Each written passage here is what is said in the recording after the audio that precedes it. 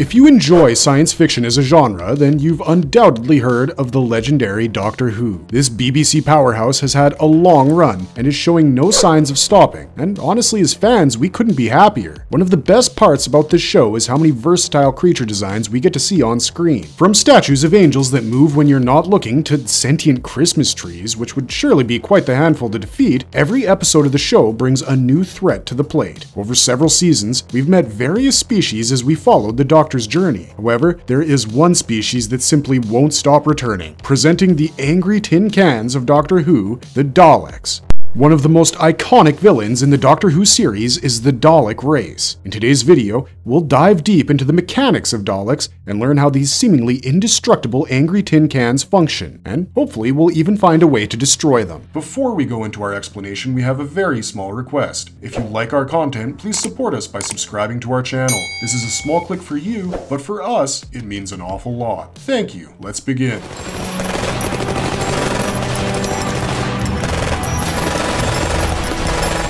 Who are the Daleks? Who created them? These killing machines keep coming back no matter how many times the Doctor gets rid of them. They simply won't stay dead. But where did these things come from in the first place? Now, it's no secret that the TV series has been on the air since 1963. Over the past 60 years, there have been several different origin stories for these vicious, hate-filled machines. But fans love the Daleks, so a serial was produced focusing on just them. Aptly named Genesis of the Daleks, this series delved into the history and origin of Daleks, and you guessed it, it ain't pretty. A long time ago, there was a planet named Skaro. This planet was inhabited by two mostly humanoid species known as the Kalids and the Thals. These two species were at war with one another, and as wars tend to be, things were quite brutal. The planet was overturned and had become completely inhospitable. Surviving on Skaro was becoming tougher and tougher with each passing day. That's when a Kalid scientist known as Davros decided to figure out a way to bypass this impending extinction. Like Bear Grylls said, improvise, adapt, overcome. Davros decided to improvise the current state of being for the Kalids. He figured out that evolution would lead to adaptation to the hostile environment, and that would help the Kalids survive. Evolution usually takes a long time to occur naturally, and Davros didn't have that time. He was against the clock, so instead of waiting it out, he forced his fellow Kalids to go through vicious mutations. This mutation of the Kalids turned them into those octopus-like creatures we see inside the Dalek once the outer coverings are disposed of. Obviously, hopefully, when you turn a humanoid creature into an octopus, there's going to be questions and protests about such a practice. Davros, a man of quick action, dealt with all of that by simply killing anyone who questioned him. Soon enough, Davros had amassed his very own army of octopus creatures piloting indestructible killing machines. He sent them out into the cosmos to seize a planet for themselves by exterminating pretty much everyone they came across.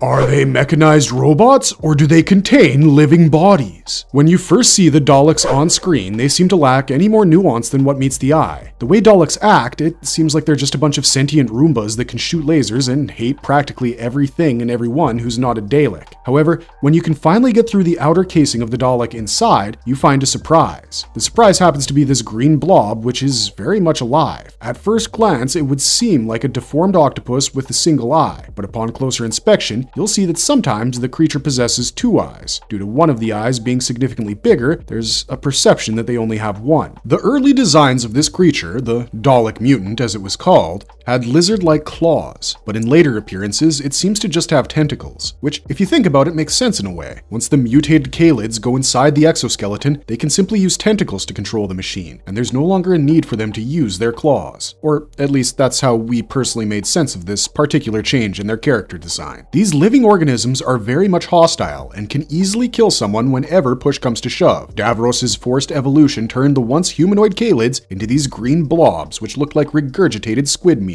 It's kind of sad when you think about it.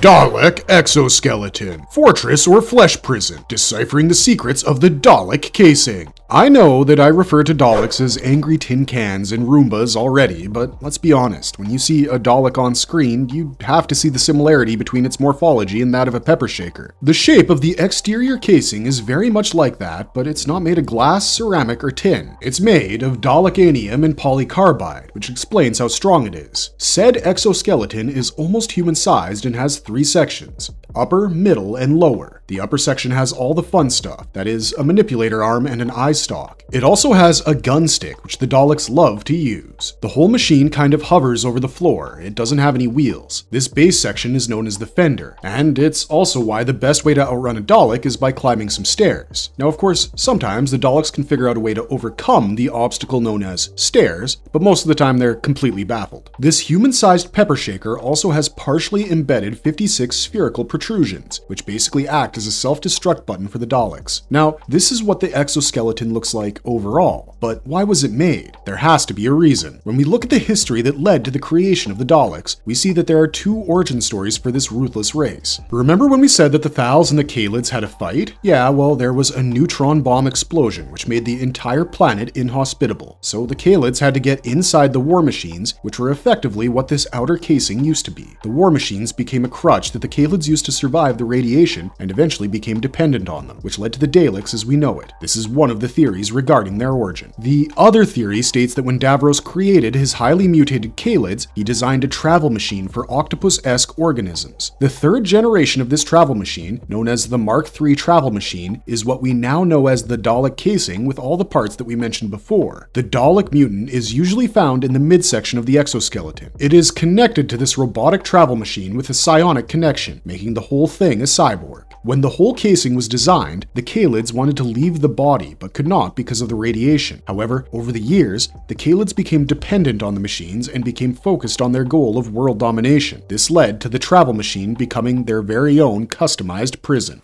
You would make a good Dalek. We'll talk to the Dalek. Can they talk? For me, one of the most memorable and terrifying memories of the Doctor Who series has to be the voice of the Daleks. There is something absolutely horrific about that robotic voice wanting to exterminate the Doctor and everyone else. But here's the thing, it is said that Dalek mutants don't have any vocal cords, and they depend entirely on the robotic casing to articulate and communicate. However, we've seen Dalek mutants have conversations in that typical robotic high-pitched voice, even when they're not in the casing. Through the long run of the show, we've learned a few things about the Dalek speech. There is a communication device fitted inside the casing. This device basically has a few selected phrases present in it, so there's no effective way for the person inside the casing to communicate with others outside the casing. Any concept of friendship or self-identification was effectively erased by this communication device. If you wanted to say, "I am different from you," the communication device would turn it into exterminate. But this was not the case for every Dalek in history. The very first Daleks were able to communicate about friendship, mercy, and other emotions quite well. But when you're planning a hostile takeover all over the universe, it would be better to make your soldiers into mindless, loyal robots, which is exactly what Davros achieved by using communication devices. When it came to Dalek Khan, we saw him talk in an uncanny voice with emotions and feelings, and even muster up a laugh at one point. This definitely makes us feel like the communication device and shortened speech pattern were made specifically for lower-ranking Daleks and not the higher-ranking ones as a power move.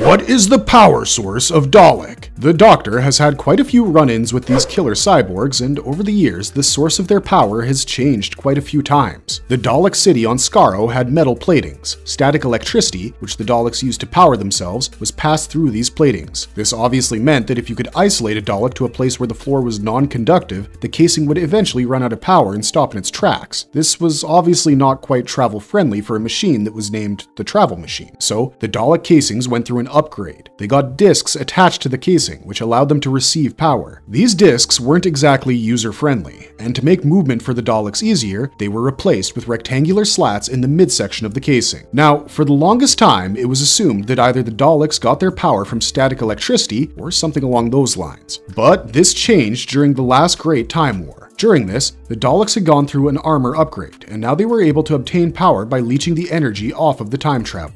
And since we're talking about the Daleks' power source, I have to mention one interesting tidbit about them. Whenever we see that a Dalek has run out of power, its weaponry shuts down, yeah? But surprisingly, it's still able to talk and move. Now, given its cyborg nature, that shouldn't be the case, right? If the power has ran out, then it shouldn't be able to walk or talk either, right? The third Doctor pointed this out, and his theory was that Daleks are psychokinetic in nature. As in, they don't move because they have a power source, they move because they think about moving. This would imply that psionic power is something that powers the Dalek as well, which makes the discovery of the 8th Doctor rather scary. He found out about these humanized Daleks who had developed psychokinesis by meditation. As if the normal Daleks weren't scary enough, now we have psychokinetically powered Daleks who would for sure be able to exterminate us. Nice.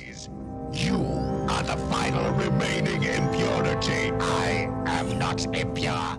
Dalek life support, investigating the mechanisms of Dalek survival systems. If a mutated living organism is living inside a machine, effectively making it a cyborg, there has to be some sort of a life support mechanism. Otherwise, it would be extremely difficult for living organisms to survive that process. When it comes to the Dalek, this Mark III travel machine actually has an inner casing where these creatures reside. This inner casing, which we get to see whenever the outer casing is destroyed, is the hub for the life support system as well as the battle hub. The mutated Dalek sits inside this casing and operates the outer shell according to its wish. Now, what happens when the inner casing gets damaged? Well, when that happens, there's a security measure that the Daleks deploy. These are floating eye-like structures known as the Dalek antibodies. Just like our antibodies deal with the foreign objects in our system, the Dalek antibodies checks the damaged inner casing for any and all foreign objects. If it finds one, then the Dalek antibody turns it into dust and then feeds that dust to the creature that resides within. That's because when the antibody turns that threat into dust, it actually turns it into a kind of protein powder, which acts as a nutritious base for the creature living inside. Another key thing that I have to mention here is that when it comes to Daleks, their hatred plays a key role in their survival. I mean, if the Daleks weren't this hateful, why would they design a method to literally kill and eat anything that threatens them? This hatred that exudes from every pore of this pepper shaker is because of a cortex vault present inside the Dalek. This vault locks away their emotions and kindness, which effectively turns them into this survival-crazed killing machine. So, I would say that while there is a mechanism that plays a role in supporting the Dalek life, the hatred that it plays is a bigger role in its survival. So, a Dalek is a hate-fueled extraterrestrial murderer.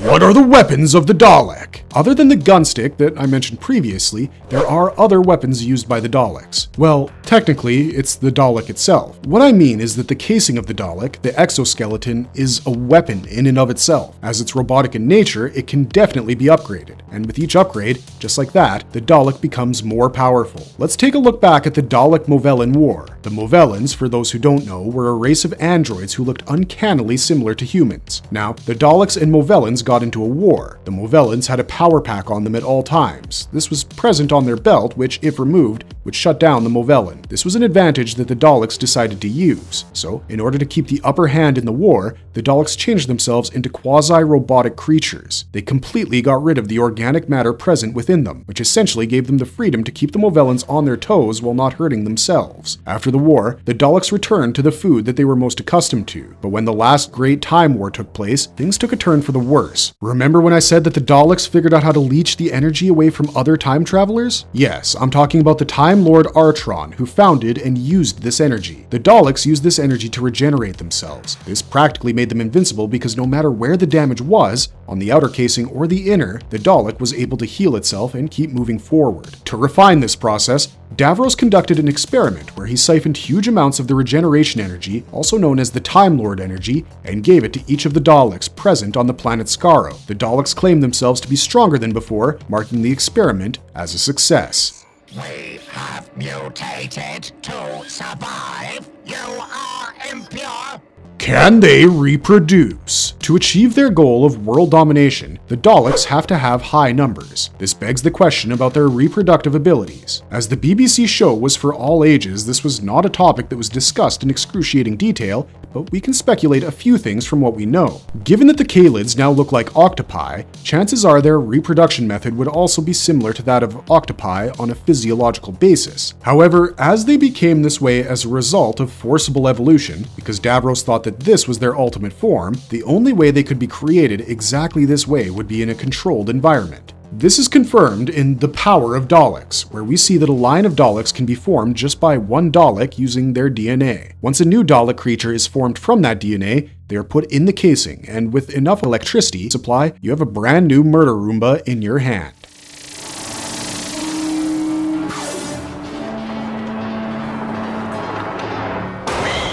Are they vulnerable to viruses and disease? Given that the Daleks are cyborgs, there is a part of them that is extremely vulnerable to disease and virus. Obviously, that's their organic part. These mutated Kalids are extremely sensitive to the outside world. I mean, it's no secret that coming out of their casing is quite deadly for the Daleks. However, outside is not the only thing that they can succumb to. There are quite a few things that can knock the Dalek off their fender, so let's take a look at those. Do you remember those nature versus technology arguments that used to happen in school? One of the living proofs for the argument is how the Dalek reacts in the presence of the Varga plant. The Varga plant, which literally means devourer, was one of the plants native to the planet Skaro. These plants mostly look like a mixture of cacti and Venus flytraps. If a Varga plant injured you, at first you'd feel homicidal, and then as the Varga plant toxin made its way through your system, you'd slowly turn into a Varga plant yourself and join their ranks. Just like Superman had kryptonite from the planet Krypton, the Daleks have Varga plants from their planet Skaro. The Varga plant can stop the regenerative abilities of the Dalek, which will make it infinitely easier for anyone to destroy them in a weakened state. When the Dalek were at war with the Movellans, they turned themselves into a quasi-robotic state. They did this to prevent the Movellans from attacking their organic side. However,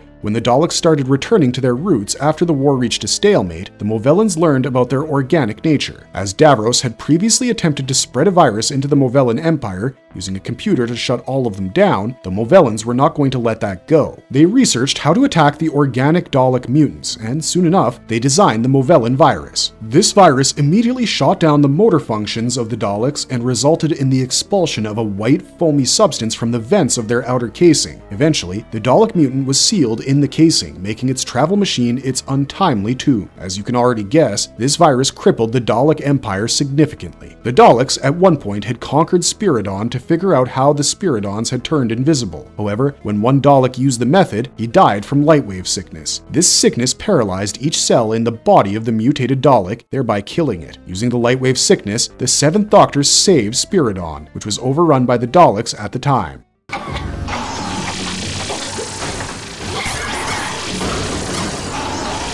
Do they have any other weaknesses? As one of the most iconic foes in the Whoniverse, the Dalek is quite invulnerable to most things. But that doesn't mean that the murderous hovercrafts don't have weaknesses that you can exploit to defeat them. Other than their bafflement by stairs, their eye stalk is rather infamous as the weakest part of their entire anatomy. If the eye stalk is covered or destroyed, the Dalek goes completely berserk, which gives you just enough of an upper hand to destroy the machine. The 11th Doctor used a gun stick and an eye stalk to make a device that would effectively blind a bunch of Daleks at one go for just this reason. So, how do you destroy or cover the eye stalk? Well, there's no need to worry because Daleks lack peripheral vision. This makes it super easy for you to sneak up on them and destroy the eye stalk like Ace famously beat up the tin robot with a baseball bat in the remembrance of the Dalek. Other than these and the viruses that we mentioned, the Daleks are also super vulnerable to cold temperatures. The shock resulting from a sudden drop in temperature leads to the death of the mutated Kalids. Do they die naturally? After the umpteenth return of the Daleks, you have to wonder if they ever actually die, because it's really a marvel at how they just keep coming back. We've already discussed how easy it is to produce your very own line of Dalek with just metal, DNA, and static electricity. Now, the DNA of the Kalids was mutated to keep on living, no matter the condition. Even if the body was chopped up into pieces and locked away far from the casing, these blobs of hatred would keep on living. However, over time, these cells would age up and start decaying. The more it decayed, the more the Kalids turned from the greenish blobs into a brownish sludge. Once the Kalids can no longer drive their murder Roombas, they exit their casing and stay in the sewers of the Dalek cities. This is why the sewers of the Dalek cities are also called the graveyard in their language. Marvelous verdict! Despite how ridiculous they look, Daleks are a formidable, relentless, unchallenged, and emotionless race with only one goal: to exterminate all that they deem threatening. Once they have wiped out one civilization or galaxy, they simply move on to the next. Their genocidal will keeps pushing them forward until new worlds are overrun by their kind. Being such iconic foes, we're excited to see what new upgrades our favorite murder pepper shakers come up with for the next time they face off against the Doctor. And if you liked our content, don't forget to leave a like and subscribe to us if you haven't already. Have a good one, be safe out there, and thanks for watching.